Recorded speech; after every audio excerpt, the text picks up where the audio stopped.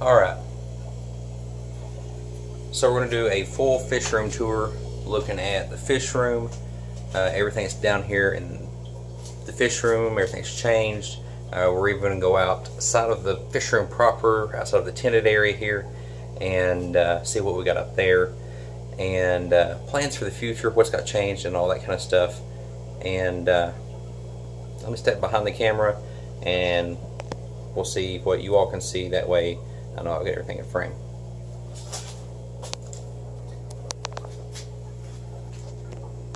Alright, so first thing that's bugging me is this light's not in the middle of the tank. So my 55 here,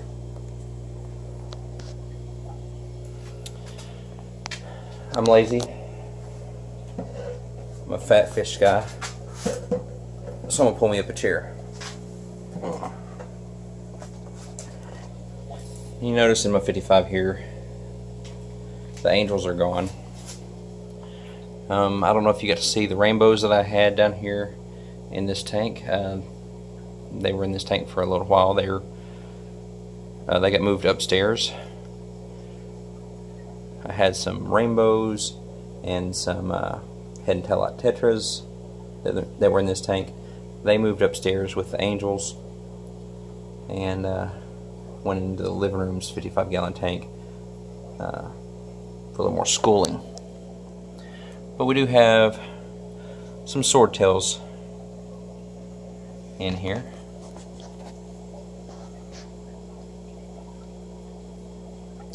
He has interest in that female right there, right now.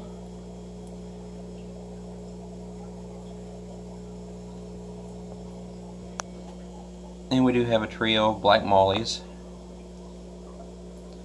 in here. Both of these species will probably just be temporary housed in here. They'll go into probably a more breeding friendly tank for them. They may stay in here, but more than likely I'll move them into the tank, into a separate tank just for more breeding stuff, more breeding focus. Got my bristlenose there. What is that? Looks like I may have dropped a screw in there. My breeding box fell off the side of the tank, and I just had it up there just to store it. But I had it there when I was catching the angels and rainbows and such, and knocked it off. The, let's say, mama crib. Put my crib babies and the mama crib in here, and there's the mama crib there. There's one of the babies there, and I think I've got, I guess, 4. I don't know if they're still called fry at that size or just juvenile cribs in here, and then the adult female. And you can see one. There's one hiding behind the Java moss back over there, and down under that wood there. In here, scattered around, are 6 of the peppered Cory cats. I would give their Latin name, but I'd screw it all up. So I believe that's what we have in here is the small crib. Oh, forgot these guys. My lone 2 zebra danio ditherfish. We got the cribs, the swordtail, I would say trio, but there's 4 of them, 3 females and a male. The trio of black mollies, and the Cory cats. Oh, and bristlenose. I have 5 bristlenose, just the standard browns or chocolates or whatever. 2 different ages really on those.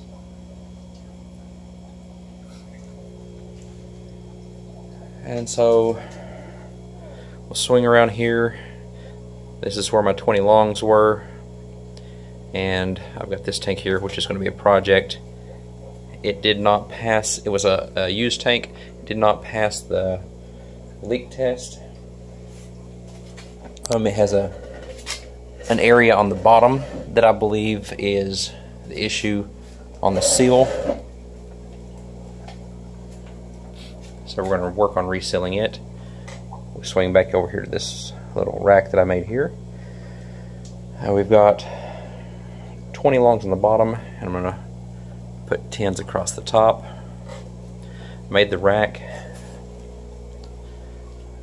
and pardon the mess, I've got a mess everywhere. Trying a selfie stick for the first time. Didn't like it. But I made the rack here out of some 2x6s and 2x4s, and made it 24 inches from front to back and 4 feet from one side to the other, and it's 46 inches tall to the top of these posts here, and that was to really match the other rack over there. We'll get to in a minute. The reason it's 24 inches deep this way is so that it will hold the 20 longs down there. It's actually 25 and a half, I believe. Yeah, the video of me making it didn't turn out too well, but it can hold a tank that's, with the way that it's made, with the boards laying flat like that, it can hold tanks that are 20 inches long, 24 inches long, not long, long, wide, whatever way you put this way. 20 inches, 24 inches, 12 inches, 18 inches, it can do all those. So if I were to put a 20 long up there, I could put it long ways and it would work. I could put a 20 high up there long ways or front to back. I put 10s up there either way. I can put a 40 breeder up there. So a lot of options there. So I've got 2 10s up here right now. Got water in them. I got this one a heater going on it. The other one's nothing in it right now. I don't have the filter turned on either one of them yet. And then down here in the 20s, we'll start with this one over here. I put a lot under it, a 4-foot lot, and something that did not cross my mind until after I'd already done it is a 4-foot lot will not fit under a 4-foot board when you have the supports on the side over here holding the 4-foot boards up, making the hole under there smaller than 4 feet. So it's a little diagonal, but it worked. And down in this tank, I don't know if we can zoom in and see anybody. Get your finger out in front of the lens. We've got some, there we go, everybody's hiding up there. Java moss and some plants and stuff up here, hanging out on top of the filter. And then we've got some cherry shrimp bouncing around in there.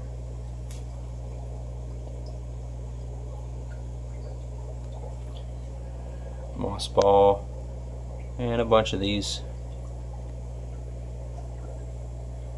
snails. Alright, so the tank in the middle is full of pots and bricks and rocks and all that stuff. And of course they won't be up front now that I'm here in front of the tank, but somewhere in there I've got 3 convicts, or at least there was a moment ago, unless they've taken one of them out. And I have recently moved them from this tank to that tank, and when I moved them, or shortly after I moved them, I found fry in that tank. So we still zoomed in We are better. Sorry about that. So I should have a breeding pair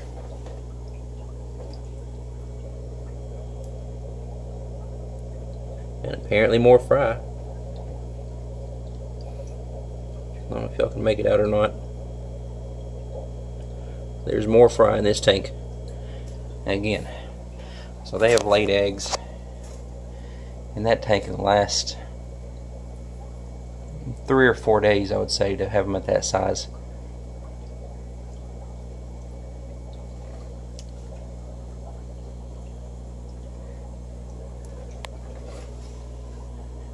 And then there were fry in this tank. And that's the bad thing about this gravel, this pea gravel, or yeah, I guess this is pea gravel over here. It's hard to tell the fry in it because the fry will get down between the gravels and make it difficult to see them. But I've got a under gravel filter running on this one with a couple power heads, and we may change it up and do something different, but other than those few little fry in there, we don't have anything in that one yet. That's for a future project. We'll start on the bottom down here, finger out in front of the lens.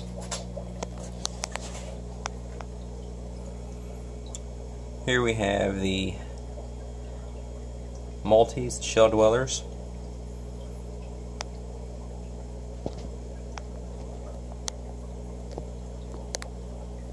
And these 4 here, you can see 3 there and 1 over there.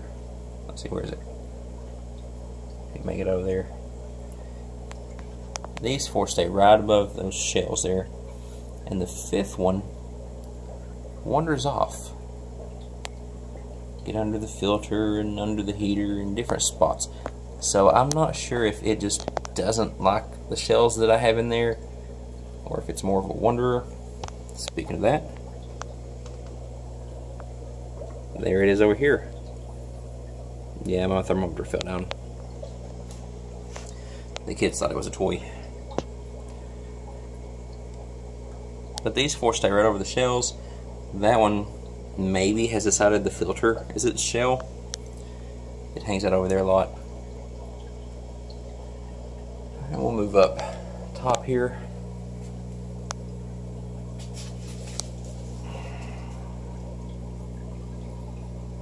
Got a couple rainbow cichlids.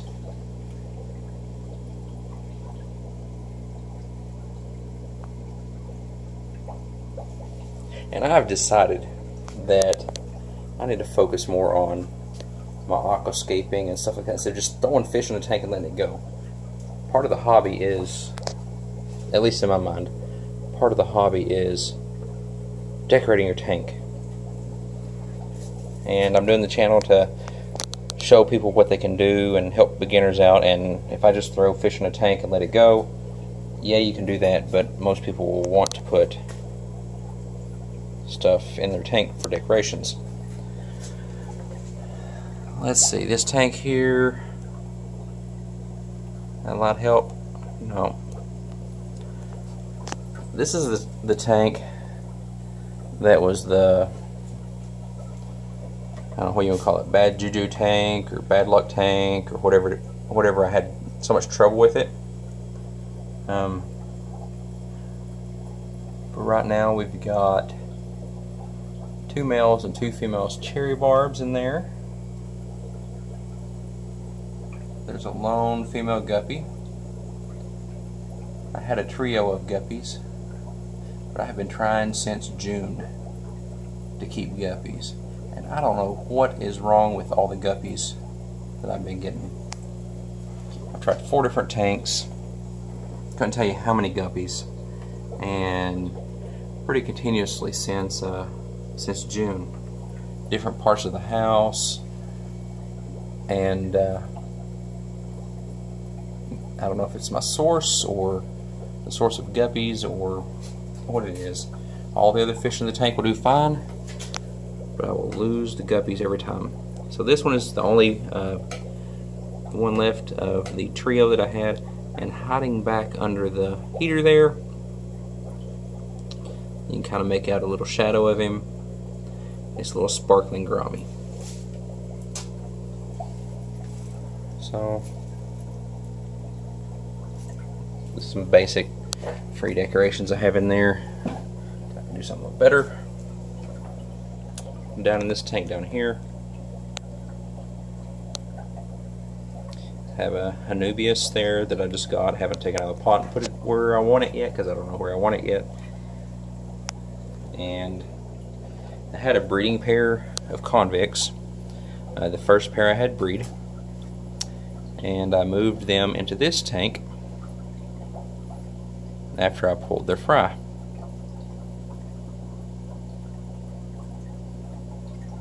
And apparently the male didn't like that and wound up killing the female. So now it's just him in here by himself for now, and I'll figure out I might move him in with somebody else or get some females to put in here with him to see if he'll pair up again. Usually they will, but for now he's in there doing his bachelor thing. I added lights under these racks. I'll get to how about the racks later, but I added lights under here, and future plans is I'm going to put a piece of plywood hanging down, or maybe a curtain hanging down, so that we don't have to deal with this glare in the future. And I'll either put them on a hinge or a curtain or something. And in here, of course, they will be hiding.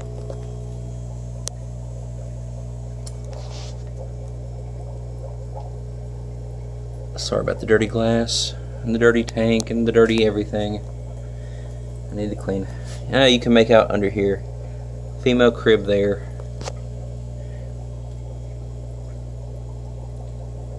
And if you can tell, I need to gravel back. This is what I was talking about with the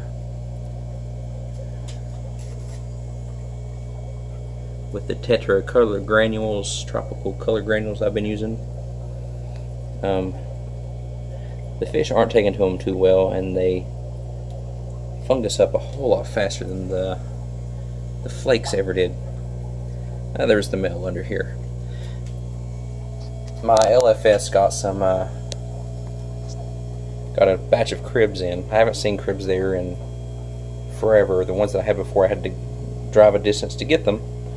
And my local one here in the same town got some cribs in, and I just went ahead and got another pair, being that I didn't have a mature male in the batch that I had. And I may look to introduce the other female in here to see if we can get some spawning going.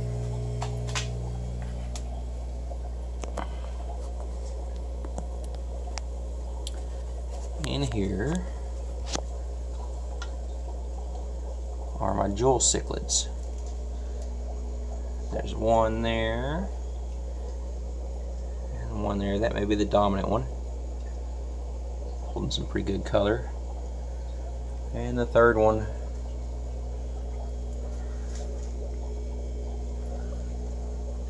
is somewhere.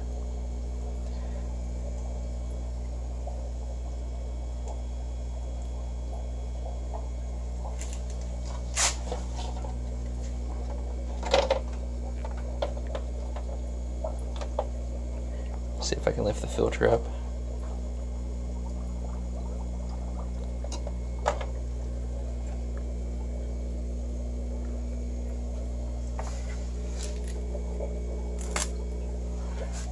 It may be under there. It likes to go under there some. Oh, it's right there in front of my face hiding.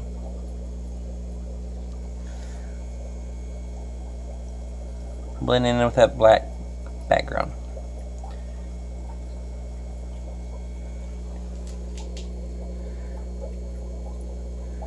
Looks like it's been taking a little bit of a beating from the others,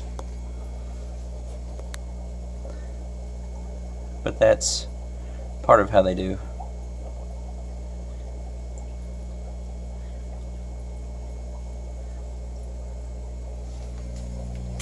This is one of the downsides to having this type of DIY lids. It's flexible, it bends, and it gets down in there. And over here, I need a light on this tank, but I don't have it right now. This is a little 10 gallon. And let's see, maybe I can turn the light on the here, and we can see this is where the fry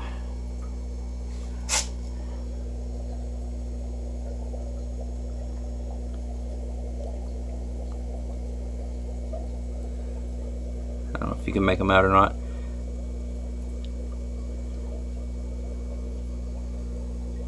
The convict fry are growing out.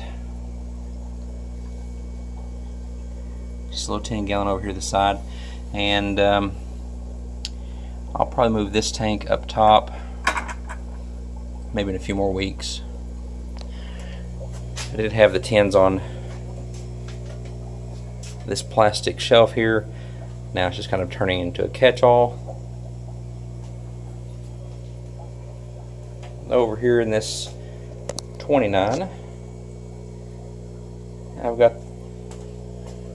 one of the runt angels that we had. Over here, it's Big Brothers. We're picking on the smaller ones, so if you recall, I pulled out two and put them in with the cribs, and one of them got beat up pretty good. Didn't make it. But this one, doing good. And he is in with a couple of the Pictus cats here. And wherever the other one is, it hides. They both hide, but this one thinks it's going to get food. These came down from the upstairs tank that the rainbows and angels went into. There's the other one back behind the filter. And this tank is just sitting on top of a old computer desk thing that I've kind of halfway taken apart. I thought I could fit a 20 high down here, but not so much luck. I could fit a 10 down there, maybe one day, but no need right now. The black substrate that I have in this tank and in the shrimp tank and the cichlid 20 over there is black blasting sand. It's working great for me. It's really cheap. This stuff in here is the Eco Complete that I had. The white sand, like I have down here in the Shellys, is pool filter sand. This tank and that one down there and the jewel cichlids all have pea pebbles from the home improvement store. This tank here, substrate, is a mix of an aquarium gravel and a sand of some sort, it appears to be. It was a substrate that was given to me, and actually the gravel and the undergravel filter was given to me as well, but it looks to be the same consistency as the pea pebble that I've purchased for the others. The 55 also has the pea pebble in it. Alright, so I have redid some of my electric, and I don't have two big extension cords coming across through here and wrapping all up here. I've actually hung my air pump up there, which actually helps out with the flow of the air. It reduces the possibility of it siphoning back when we lose power, and you get gravity helping you push your air pressure out. I've got this light suspended just on some string. The light's down here. I've got bolted onto the back. I have the lights on this whole rack on a remote, and the rest of them I just turn on manually. Over here, have you seen the heater yet? I don't remember. I got this little heater here, and it turned up all the way. It heats this area inside this little tinted area. It heats it up about 10 to 15 degrees above the rest of the basement. So that's good. It's not where I want it to be, but it's better than nothing. Move my little storage thing here, and got a new 20 long sitting there with my phone and tripods and chargers and stuff. Bucket full of substrate, the blasting sand stuff. Alright, so let's step out. I added another curtain here over the door because the doorway that I had was a big opening in the tarp that goes around here. So I use this to cover it and create another barrier to kind of keep some more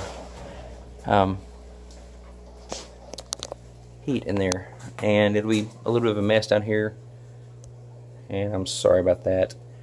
I'll just apologize now. I'm not the best at cleaning. And here is how I tap into my water line there, my cold water line.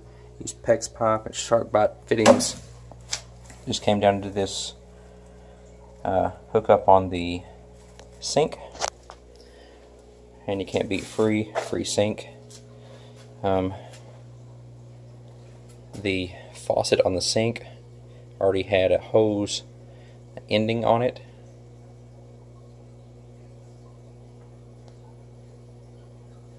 Oh, there went the light. Apparently my battery is low. So we'll go quickly now because it's going to be dark. The faucet already had the ending for the hose. Future plans is I got a water heater right here. I can tap into the water heater for the sink. The drain line I just ran, if you can see here, the black hose, a sump line. Spin you around here real quick. Here we have a 55. This is the first time it's actually been on camera, and it's been undercover for a while. I've had it, and it's missing the center brace, so I just made a wood one here. Holds the water fine. Got it used, really good deal. So yeah, like I said, this is a mess, but this is my little, we'll call it studio area. Most of my videos I make it here. It's junked up. Got my cups and drink and stuff over there. Stuff left over from some videos that I've made. All that kind of stuff. And here's this here.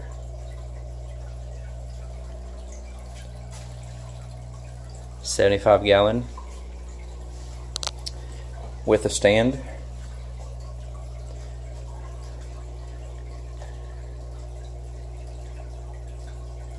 Found it on Facebook, I think it was. Gave $50 for it and the stand. Did not realize how heavy 75-gallon tanks were. And my thoughts of me carrying it by myself, you know, weren't that great. Currently I've got a couple power filters on it. I ran electric the way that I run electric, with extension cords and power strips, temporarily over here from the Fishroom. I've got some 300 watt heaters in it, a couple of them. Only one of them's plugged up right now, and I need to get lights for it and tops on it. But the two filters I have right now, this one is rated for up to 60 gallons. That one's rated for up to 30 gallons.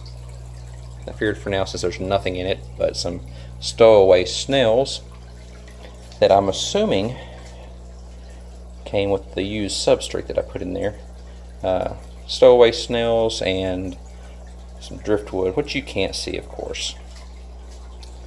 But something's going to come in there. And then my pretty blue tarp background.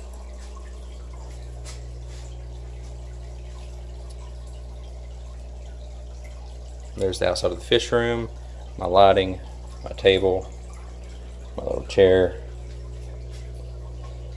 Alright.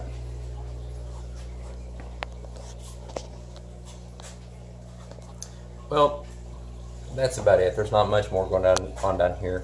The other side over there, just full of some kids' toys and storage and stuff. But I figured I haven't showed you this stuff out here. You haven't seen where I filmed the videos at before. I don't know, that's what it is. Maybe one day I'll expand this on out to the proper fish room to enclose the whole area up to the 75, 55 and stuff. One day. But for now, that's what it is. Got future stuff coming up, future projects. Not sure, like always, not sure what's the next thing to happen, but there's always something going on. So until next time, leave some comments, thumbs up, thumbs down, whichever you feel. And if you haven't subscribed, hit the subscribe button, the notification bell, the share button, all those buttons. You know what to do. We go through this all the time. So we'll see you. Let me see if I can figure out how to turn this thing off.